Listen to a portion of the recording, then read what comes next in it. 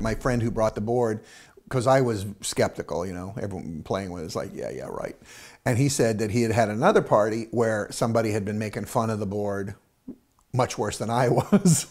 And his tire blew out in the driveway, and it was because the ghost was mad at him. I said, you know, why didn't it flatten that guy? He said, because I was in control of the board, it blamed me. And he said, and they went out and nobody could change the tire. They tried, every guy at the party, and they couldn't get the lug nuts to move. So they finally called AAA, and when the AAA guy showed up, the lug nuts came right off.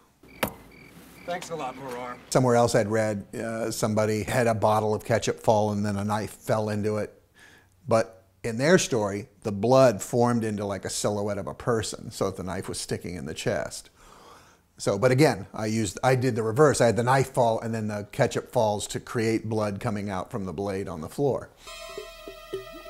So I think that might be one of the reasons when people see it, it really resonates with them, is because even though it's fantasy, almost everything I have happen is based in the facts as people believe.